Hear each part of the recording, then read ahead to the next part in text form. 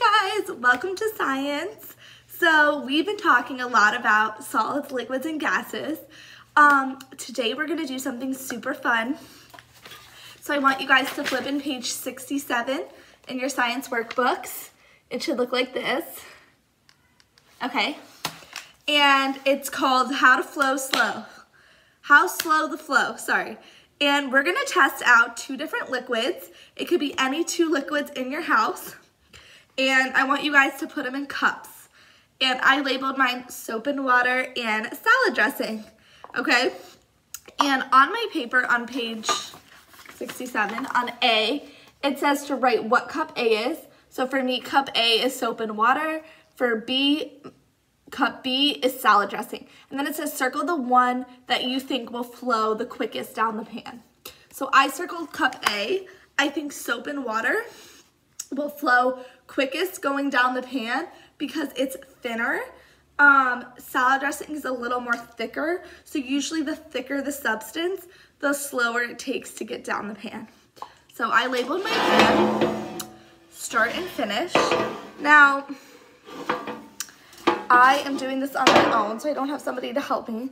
So I'm gonna try my best to pour them at the same time. Ready? 3, 2, 1, go. Look at that.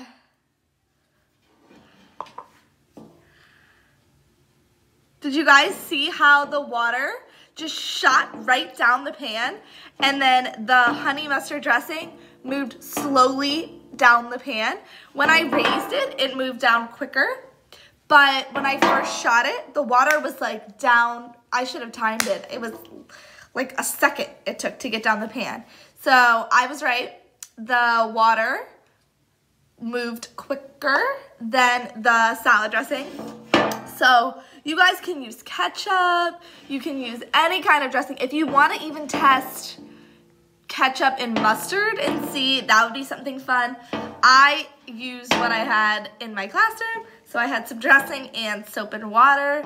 But you guys can use whatever you want and then write on page 67 which one won.